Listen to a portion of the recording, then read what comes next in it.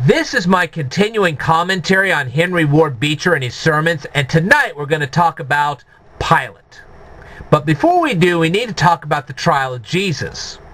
Okay. Here in North America, you bring up the word trial, and this is what a lot of people think about. Oh, there's the prosecuting attorney and the defense attorney, and there's the 12 jurors and the nice little judge, and you have the witnesses in an air-conditioned courtroom with lots of video cameras and lots of procedures that take months, if not years, to get done. Let's contrast that with the trial of Jesus.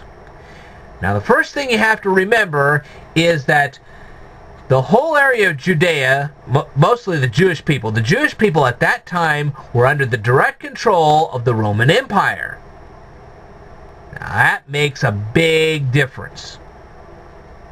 And we'll get into that in a little bit. But first of all, under Jewish law, if you are accused of a capital crime, you have to be arrested in the daytime. Jesus was arrested at night. So that was the first rule that was broken by the Jewish authorities. They had Jesus arrested at night. Now also remember, the Jewish authorities in themselves could not arrest Jesus. Why? Because they were under the control of the Roman Empire, so it was up to the Roman guards to arrest Jesus. Okay? So, rule number one, they were not supposed to arrest Jesus at night. They did. They broke that rule. And it wasn't the only one they broke. What was rule number two? Rule number two was they couldn't conduct a trial at night. When was Jesus tried? At night. Another rule broken. They couldn't conduct a trial in a private residence. Whose private residence was it? It was Caiaphas. It was his residence where this trial was conducted. Another rule broken. Now, who was Caiaphas? Caiaphas was the high priest of the Jewish whatever. Okay? If you want to look it up more officially, you can if you want. But Caiaphas had a father named Annas. And Annas was running the operation of the money changers table. Do you see a little conflict of interest here? Okay. But it goes on. Alright. Now, in this trial, nobody in the Jewish authority brought any legitimate witnesses against Jesus. It just didn't happen. Okay. And even if they had, then the Jewish authorities were supposed to listen to these witnesses, go home, think about what they said, come back and re-interview these legitimate witnesses before rendering their verdict. That wasn't done, so another rule was broken. Now, they were supposed to vote on the guilt or innocence of Jesus, and it was supposed to be done this way. The youngest person of the Jewish court was supposed to vote first, and it was supposed to go from youngest to oldest, so as to keep the older members of the Jewish justice system from influencing the votes of the younger ones. That wasn't done either. So one rule after the next was broken. Now, what was Jesus accused of? Blasphemy. That's what he was accused of. Now, here's the problem. Blasphemy had nothing to do with Roman law. As a matter of fact, Roman law was pretty tolerant of the Jewish faith. Although they didn't like Jews in Rome, if they stayed where they were supposed to be in Jerusalem, that was okay. Okay? So, blasphemy had very little, if anything, to do with Roman law. Now here's the kick.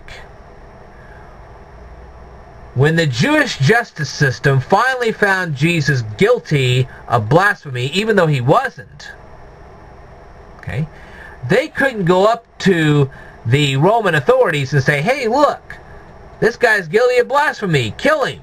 Now remember, they couldn't kill Jesus themselves.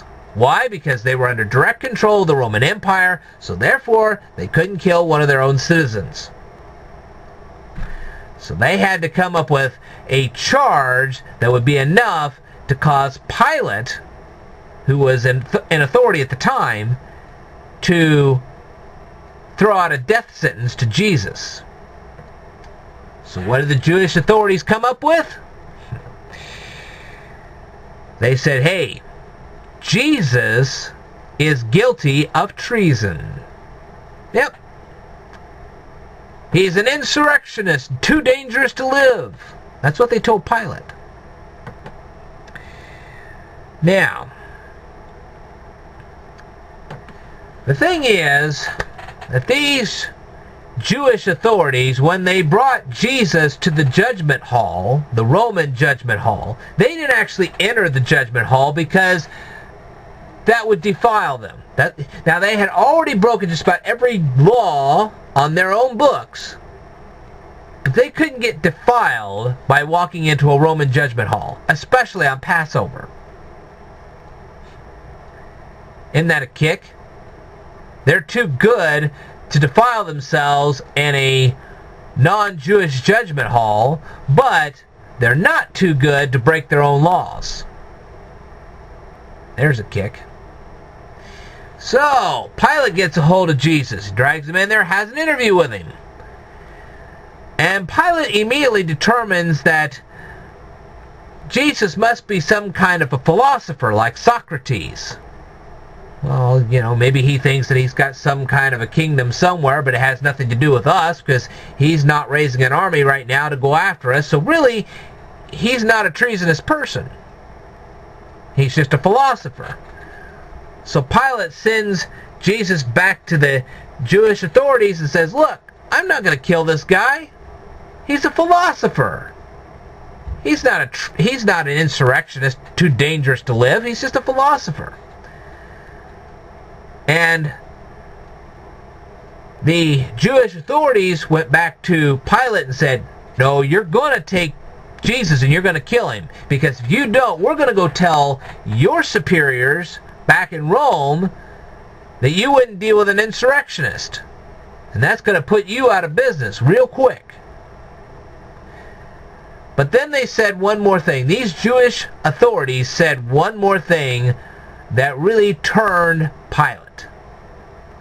Pilate at that time was having a feud with a guy named Herod Antipas. Now, Herod Antipas was in control of a place called Galilee, which wasn't too far from Jerusalem. When the Jewish authorities said that Jesus was from Galilee and was teaching in Galilee before he started teaching in Jerusalem, Pilate was like, you know what? We're going to end this feud with Herod Antipas, and at the same time we're going to get this troublemaker off my back and on somebody else's. So, what'd they do? Pilate went and sent Jesus to Herod Antipas. Well, this worked out real good for Pilate, but it didn't really work out real good for Jesus. Herod Antipas gets a hold of Jesus and starts wanting him to put on a magic show. Jesus refuses. So, Herod takes the time to make a literal mockery out of Jesus by putting a purple robe on him and the whole 9 yards. Making him a laughable king, basically. So Herod sends Jesus back to Pilate. Now this ends the feud between Pilate and Herod. But it still means that Jesus is back in Pilate's control. And Pilate didn't want anything to do with Jesus at all. So Pilate's like, man, how am I going to get out of this situation? I do not want to kill Jesus, but these Jewish authorities, they're going to go over to Rome and tell Rome that I don't deal with insurrectionists, and that's going to cause me a lot of trouble. So he thinks, you know, I got a cool idea. It's Passover time. I release a prisoner at Passover time. And you know what? Barabbas is up. So we're going to give the people a choice. They'll either take Barabbas or they'll take Jesus. We all know how that went. Barabbas got free and Jesus was put on the cross. But the last thing Pilate did was he said, look, okay, You're going to get your wish. You put the political thumb screws on me, so you're going to get your wish. He's going to get killed. But understand something. I want nothing to do with this. Okay? I'll make sure he dies, but I'm not going to be held responsible for it. As far as I'm concerned, you are killing innocent blood, and I want nothing to do with it. That's why he washed his hands of it. Unfortunately, God didn't see things that way.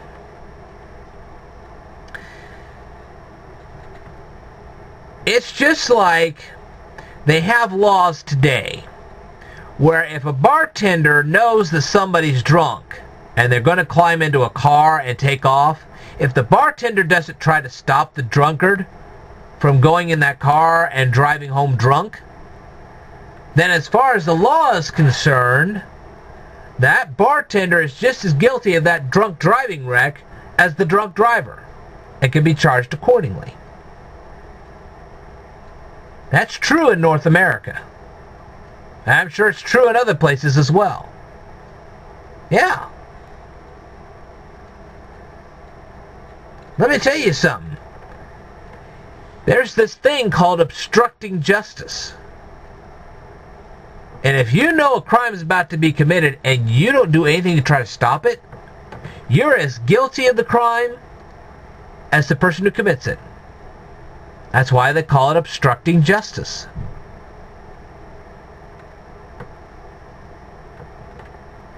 And this is also true of school bullying situations. If you don't try to stop the bullying in any shape or form, you're just as guilty as the bully who beats the kid up. That's how you're viewed. In a lot of schools, that's exactly how you're viewed. And you get punished accordingly for that.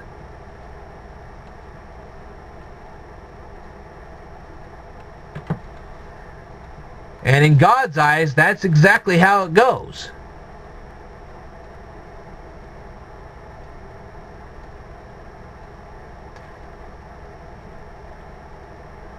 When Pilate is brought before the great white throne judgment, and Pilate one day will be,